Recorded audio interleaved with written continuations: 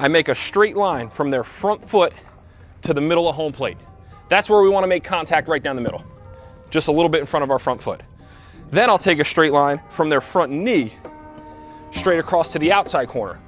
That's where we want to make contact with the outside corner. And then I just fill in the line here.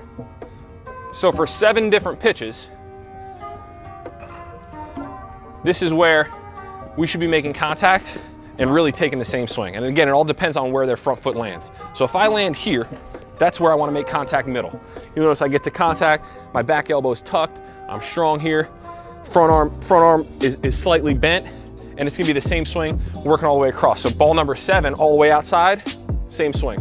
Ball number 6, 5, 4, 3, 2, and 1. It's the same swing. So if you use a visual sometimes on the ground like this to show them where they want to make contact,